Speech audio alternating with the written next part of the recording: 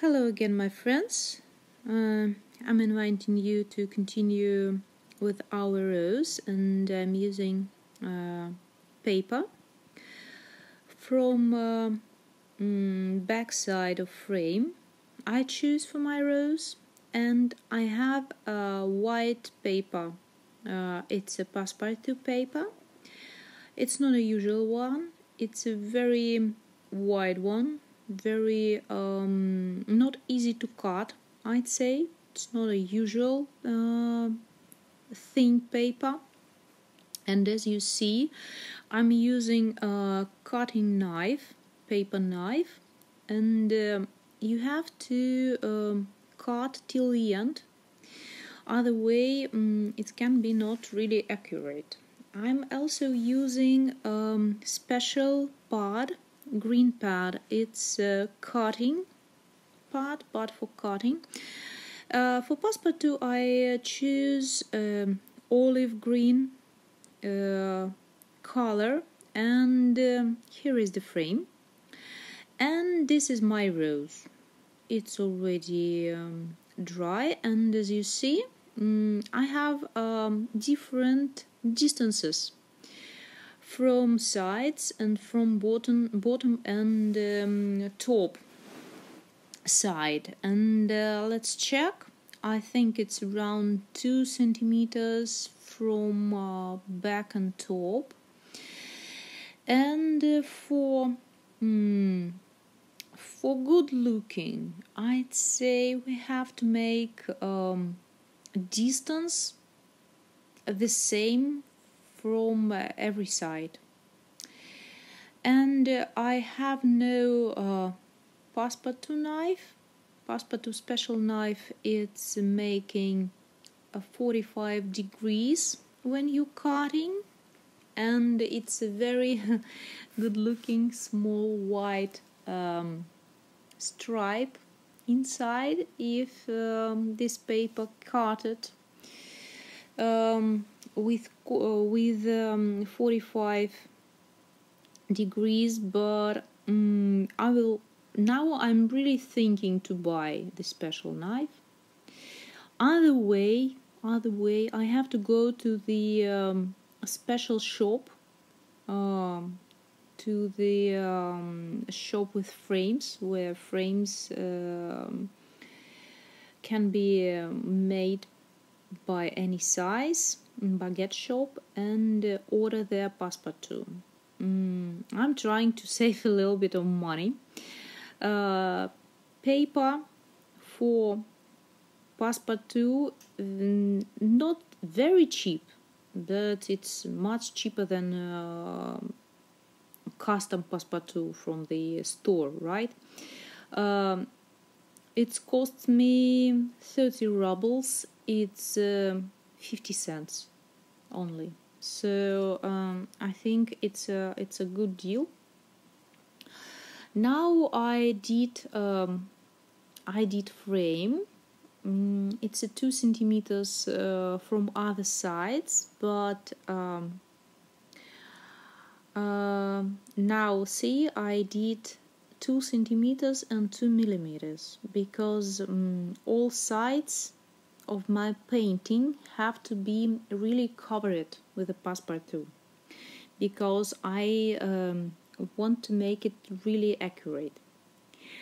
When you will try to cut, don't matter how thin your paper or not thin, don't try to do it from the first try, because better to do a couple of cuts. For example, look, I already did some of them, right, like 2 or 3 cuts the same place, but it's still not visible on front side, on olive color side. And be very accurate with the corners. See, now I'm starting really delicate, just exactly from the corner, exactly. More accurate you will be now, more accurate you'll get result. and each corner, which is four corners, they all have to be really accurate. And it's not easy to make a video. It wasn't easy because when I'm cutting, I have to push really hard. And better to make it on a table and stay in this moment and push down. And now look, one corner showed up already. And if I'm making without video, it's much more easy for me because I'm pushing with all my hand. But I just hope this small video will help you to frame your painting if you have no baguette shop close to you, right? Because you can choose this special paper, or you can choose just usual color paper or just a white paper. In any Passepartout, your work will look better. Also, I really like Passepartout for watercolor pencil works, or for just the watercolors paintings. It's looking just very nice and very simple and elegant in any interior. That's it. Now my frame done, but look, corners still not good. Just if you have the same issue, just cut a little bit, don't push too hard. Be accurate again, right? That's it. That's it. See, it's not that difficult, to be honest. And I have to try this special knife for Passepartout. That's it. I'm happy enough with this frame. Let's check how it's gonna look. This is a frame. Now it fits perfectly, see? And now let's place their arrows. As I said in my previous video, I have to sacrifice a little bit of rose, but I'd say better to move a little bit. Let's say like this, looking better, huh? I think so. Look, now I'll show you the tip how to put the rose, because if you now will try to place it into the frame, your rose will fall down. We have to make extra frame. It's just the same board from the frame I got from the store, and it's have almost the same wideness as my paint by number, because it's a carton again. And I'm just cutting. I even don't need a ruler. I'm just cutting frame for my rose, let's say extra frame, and it will handle my rose just exactly where I want it to stay. With this trick, you can frame your work to any frame.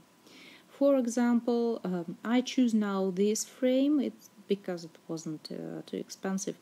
But for example, you can get bigger frame. That's just mean your Passepartout would be not 2 centimeters, for example 5 or 10 centimeters. It's not a rule about the same size from each side. It's not a rule. It's only depend from your own taste and from another paintings, another works in your room, in your interior. Sometimes I saw it a lot of time. Passepartout have a different amount from other sides. Look now. Look, our rose on a place. See, that's it. And now let's check our Passepartout frame. Rose on a place. Here I want to make a sign. My sign.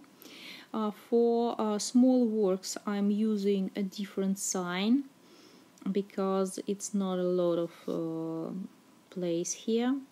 And I have a glass. I don't really like glass for acrylic painting, and it's not needed, to be honest. It's not needed, but the glass was I bought it with frame, so why not?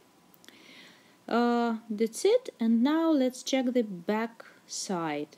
And to cover our extra paper frame, I'm using just a white piece of paper. It's a usual printing paper, and I'm gonna place it here like this. That's it. Just place it inside, and everything looking accurate enough.